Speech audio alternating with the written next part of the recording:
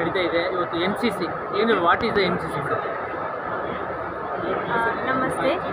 I am Monica Adepus. I am from Indian Telecommunication Service from Ministry of Communications.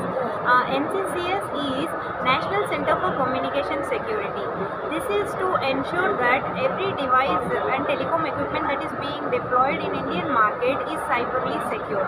We are developing Indian Telecom Security Assurance Requirements called INSARs, and these standards, for this testing these standards, we will be accrediting labs, and those labs will certify the equipment. So this will be mandated in coming time, which makes every device, every 5G, 4G, IoT and mobile device and optical device which is being deployed in India to be cyber safe.